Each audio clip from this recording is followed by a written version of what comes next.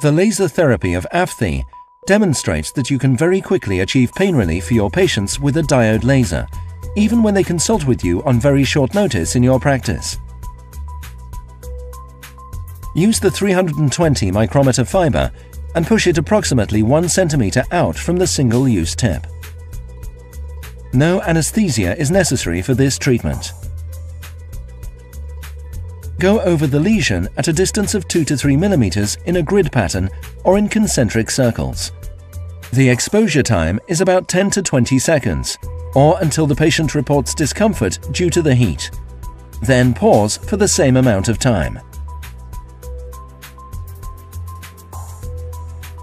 Repeat this process 3 to 4 times, until the patient tells you that the lesion is no longer causing pain or discomfort. This laser treatment quickly and effectively reduces the patient's pain.